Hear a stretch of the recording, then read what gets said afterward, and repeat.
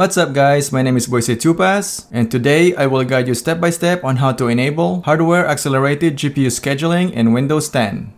In May of 2020, Microsoft released a new setting in Windows 10 called hardware accelerated GPU scheduling. As per Nvidia, this feature can potentially improve performance and reduce latency. There is a minimum system requirements for this new Windows 10 feature. First, you need to have Windows 10 version 2004, build 19041. To check your Windows 10 version, click on Start, choose Settings, go to System, and click About.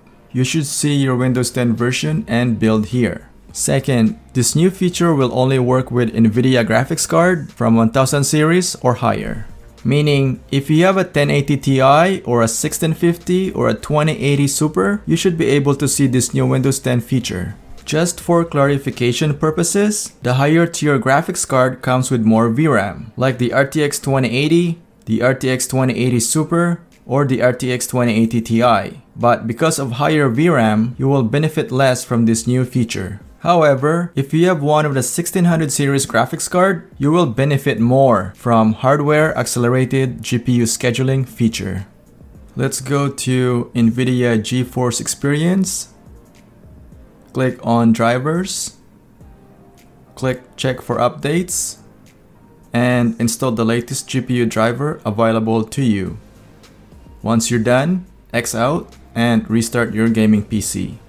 Last but not least, as for AMD graphics card, AMD just released a new graphics card driver that supports hardware accelerated GPU scheduling in Windows 10, but only to Radeon RX 5600 and Radeon RX 5700 series.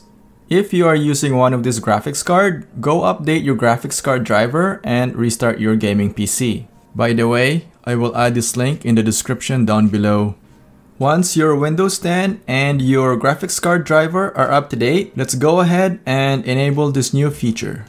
Click on Start, choose Settings, go to System. Let's scroll down and click Graphics Settings and click this. You need to restart your gaming PC in order for this change to take effect.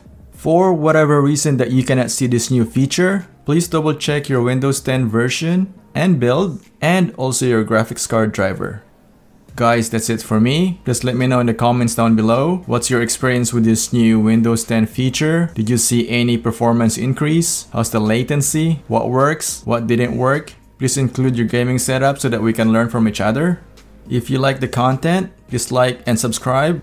As always, thank you for watching. I'll see you guys next time.